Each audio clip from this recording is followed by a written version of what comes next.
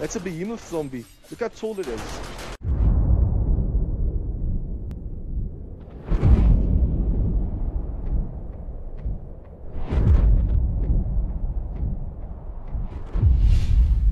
Don't forget to subscribe and click that bell icon to get notified of my latest uploads. Hey guys, welcome back to another episode of 7 Days to Die Darkness Falls mod. I'm Jean and this is my base tour video. As you guys can see, I am in the prison. It sucks that it's starting to rain now and it's so misty. But I took over a prison over here and I just upgraded the hell out of it. As you can see, each of these towers over here have 3 spotlights, so it gives a little bit of lighting during the horde. And then I have my 10 shotgun turrets, these ones with a metal twisting sticking out as arms. 3 on each side, north, south and north, and 2 on the west and east side. Now the reason for that is this whole place has a rectangular shape. So on the longer sides, which is south and north, I added the arms, and the shorter sides, 2 arms. So 3 arms, 2 arms. And then also out there on pillars, I have my auto turrets, 2 on each side and 1 in the corners. And as you guys might notice, the pillars they're on are blue. Now that's because it's titanium. It's a nice thing in mod. It's after steel you can get titanium, which is way stronger.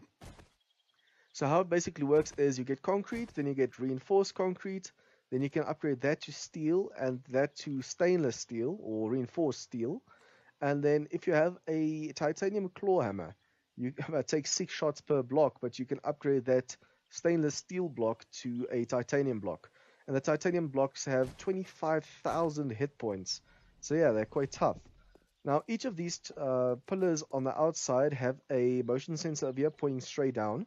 So that if zombies come from this back behind them during hordes and try and destroy these pillars, this activates, turning on the blade trap, and it kills the zombie trying to damage the pillar.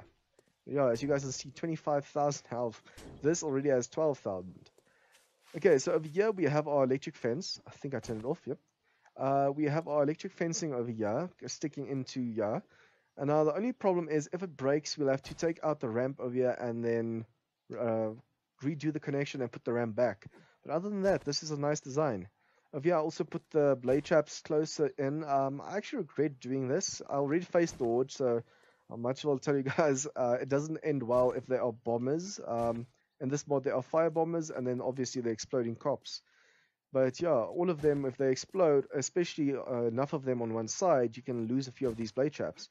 So perhaps when you do the design, put them in between the rows of here, so that it damages the zombies enough, but leaves the zombies a chance to run through and explode away from the blade traps. So they have the electric fencing over here, they get stuck here, they get shot from all directions by turrets, and then over here the blade traps slice and dice them as they get to here. Over here they slow down even more because the spikes slow them down. And as you can see, all the way around the prison I did 3 blocks high of titanium, then steel, and then these pillars stainless steel because I don't want the flooring falling in. Now these iron bars were upgraded from iron to steel as well. That's why they have this steel look to them. Okay, basically all around the build is the same design. I might suggest that you guys add 2 more shotgun turrets on each side and 2 more auto turrets. And then also you'll see during the horde I had the problem of the turrets being too close. So for example, here they'd get shot, but over here the spitters would spit at me. So if you move them back 5 or 10 blocks, then they'll kill the bombers and spitters for you as well. And then I'll even put blade traps over here because I know during the horde zombies like running up the ramp, and then that just gets them over there. I want to show you guys the inside. You already saw my farm up here, although after the one update we just had, you need water to grow, so but since this is my last episode of here, there's no need for that. Now my electric fence posts are connected on the inside of here. Huh? I missed a block. Or rather, I think it was from the horde just now. Yeah, a few blocks are missing. And also, as you can see, they destroyed a tree, but that's the nice thing about this place that I want to show you as well. Each tree has a metal siding defense like this. So even if a tree was to fall, you can just take out the one bottom side, plant a tree, and it'll grow back in its place. And also, since the metal siding and that is connected at the moment, it's keeping each other up. Oh, I'm so glad I did this metal siding. I could actually hear the tree fall during the horde. Okay, but yeah, like I said, my electric fencing goes all the way around inside. If you guys watch my videos, you'll know why I do it like this. This is just to daisy chain them, and then the real shocking part is between us and the blade traps. Okay, so also since, as you guys can see, you don't need the trees to keep these up, I have 24 trees here, but you only need like 12 or so. So you can space the trees that one to that one far apart. You don't have to do it every 3 or 4 blocks. You can do it a lot of blocks and then just make sure you have metal siding protecting the trees, because as the tree falls, that keeps it up. Also, as you guys see over here, I put a plate wall. That's just because if a zombie vomits, although it didn't help the tree just now, might be one higher. If the zombie vomits at you, the cops or the fire bombers, then it hits this wall and doesn't destroy your base back here. But like I said, just add one more layer because you saw they destroyed that one tree from splitting too much. Over here, I have my forge and smelting area and my storage area. My cement mixers over here, working bench. Now in this mod, you actually need this one, the metal workstation, to make your steel and auger blades and stuff. Actually used a titanium auger to mine the resources I needed for the wall. Over here, you can also make your different classes. I started out as construction class, but now I know all the classes, which you can see over here. Mastery. Although the one class not under mastery is civilian class, you might want to check that out as well. Chemistry stations, and then my advanced forges over here. Now the advanced forges you need for steel and the forged titanium. But other than that, you can use normal forges for the iron stuff. Put a bed in here just in case I wanted to rest away from the generators over here, and then I have my rooms. This is my kitchen with working ovens, working sinks. The only thing that's not electrical at the or working at the moment is the fridges, but you can still use them for storage. Over here I have my toilet area. I wanted to do a bath as well, but unfortunately it doesn't have the 50 blocks, so I couldn't make the step up to the bath. This is my generator hallway. I'll explain the connections about them now. And then this is my garage. You can come in from the front. I want to show you that corner because I faced them on the northwest. Okay, but like I said, you can come up this ramp or come up the other one and just come around. And then enter through here and store the mini bike in here. So that's a nice part. And then also I put the garage doors here so you can close them. Over here we have the study slash lounge slash bedroom. It was so huge I couldn't decide what I wanted to do, so I just did all of them. Then over here for my generators, as you guys can see, I liked getting the sides, like for example the southwest, southeast this side, northeast, northwest this side. But to make sure that I know which switches were for which, because I mean otherwise I have to read the whole time, is I went for the blades, the camo background, and for the electric fencing, the blue. Same on this side. So instead of reading, if I just wanted to do the electric fence, I'll look for the blue, switch them on, switch them on. Over here I have my south turret, east turrets, west turrets, north turrets. Base lights, you don't even need a mining helmet, that's how bright it is in here. And then spotlights during the horde. So just before the horde, you must just run through this hallway, switch on all the lights, and then voila, you have your defenses up and running. Just remember not to use too many of the motion sensors because they can add to the frame drop. During this horde, you'll actually see that I took a few shots that were a little bit delayed, but just like a few milliseconds because of the little bit of frame drop I had. So yeah, I'm going to show you guys the horde now. I am going to speed it up a little bit because I mean it was so hectic I didn't have time to really talk.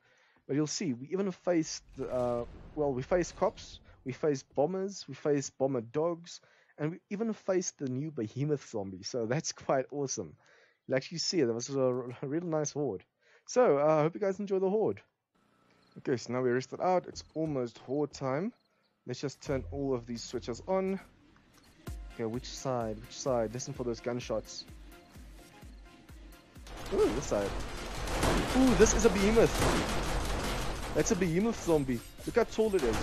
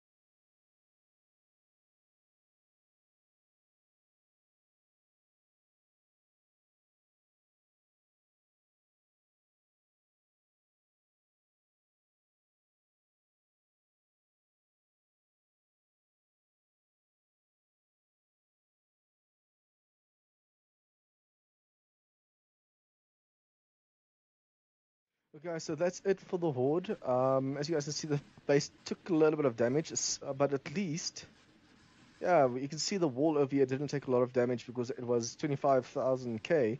If I had more time, I would have made this whole place titanium. They blew away the corner over here, but that's only because all the fire bombers came from this side. And the only reason the blade traps got destroyed over here is because of the tons and tons of fire bombers. I think if I moved all of these turrets like 5 blocks back and added one or two more turrets on each side, they would have gotten those splitters. I think that's something to keep in mind next time I do this design or do a design similar to this. So if you guys like this video, please leave a like and share with your friends. Any comments or tips or feedback, leave that down below for me. And if you guys are new to this channel, please remember to hit the subscribe button for more of this content. See you guys next time.